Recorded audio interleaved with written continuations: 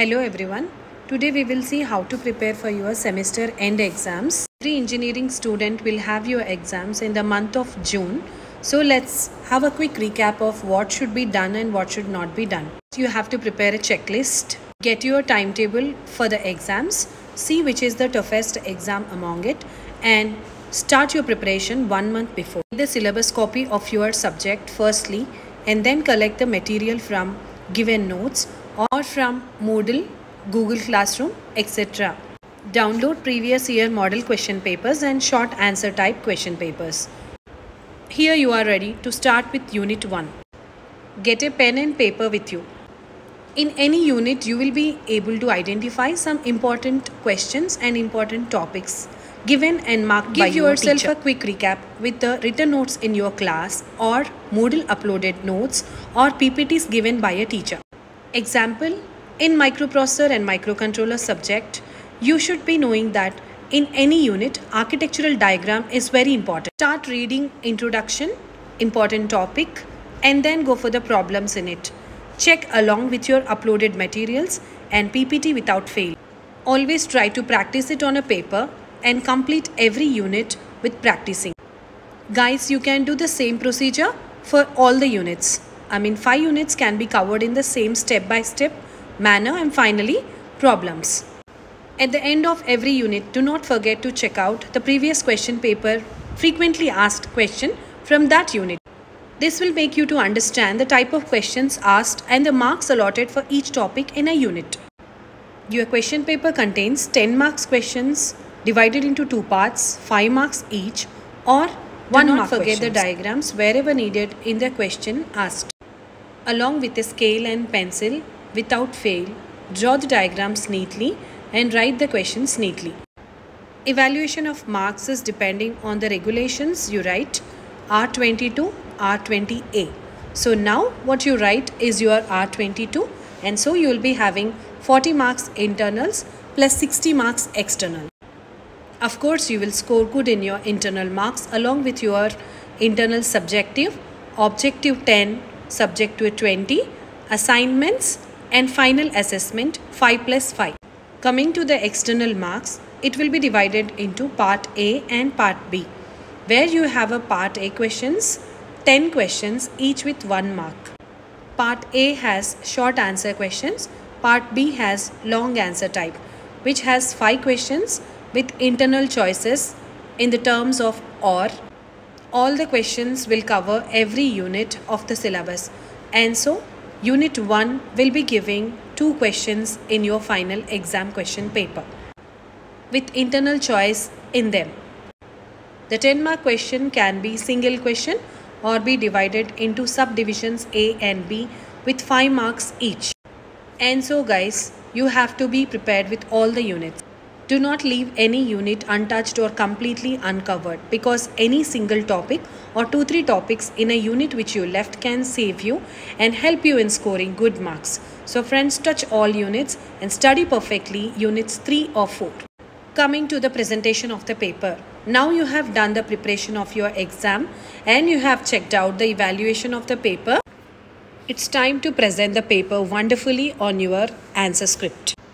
Guys, from evaluator's point of view, the presentation of paper matters 120%. Write the paper as neatly as you can and draw the diagrams perfectly wherever they are asked or not asked. First and foremost thing in your examination hall, give due respect to your invigilator who is witnessing your exam and your behavior. Time management plays an important role and maximum role in presenting your paper perfectly how you have prepared it. Part A contains short answer types of 1 mark. So 10 questions should be given 2 or 3 minutes, which takes 30 minutes to complete part A. Then you can actually move to part B. Part B, where you have 5 questions, long answers. So check out which question you know the best and try to write completely the best answer you know among the 5 questions with internal choice. Do not forget to write the question numbers and diagrams, subheadings, titles, etc. Guys, there will be one unit which you have prepared confidently and your choice. and that question should be written firstly in part B, where you are presenting 100% of that question's answer. Next, go with underlining the subheadings and asked point in the question perfectly without fail. You have to approximately allot 20 to 25 minutes for each question in part B without fail, and check out the time now and then when you complete each long answer. And even if you allot 30 minutes to each question, it comes to 2.5 hours for part B. Guys, once if you are done, give 15 minutes, last 15 minutes, to check out all the answers written by you. Recheck of your answer scripts will always make you to come out of small mistakes done, like not writing your question paper number or not writing your roll number, missing of any subheadings, missing of any answer number or any formula, etc. Complete the answer with given question at the end. Dear students, do not be in a hurry or do not drop any exam, because it's a wrong choice to drop any exam by your own.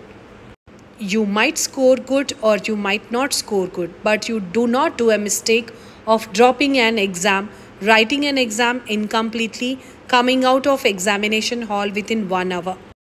It takes 5 days to complete a subject.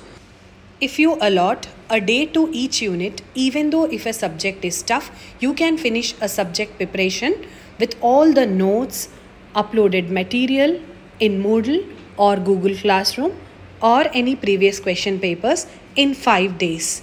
Guys, please check this. And 5 into 6, 30 days. So you can even do it in 5 subjects in 30 days with very ease and completeness. Guys, your time is very precious, and score good marks in the time allotted to you, and do not put any backlogs, because your marks scored will speak in the time of recruitment for your job. Guys, all the best, and you can do well because you are the best. Try and following this timetable and small tips and tricks in writing your exam genuinely. Work hard. Honesty is the best policy. So guys, you see the result, and I'll be waiting for your comments after you write the exam. My students are the best, and you will rock the paper and give the wonderful results. A teacher will be always waiting for your results as she feels the happiest. And always take care of your health, guys. Eat well, sleep well, and study well. Be a good student to a teacher and a good child to your parents. All the best. Good luck for your exams. Waiting for your results.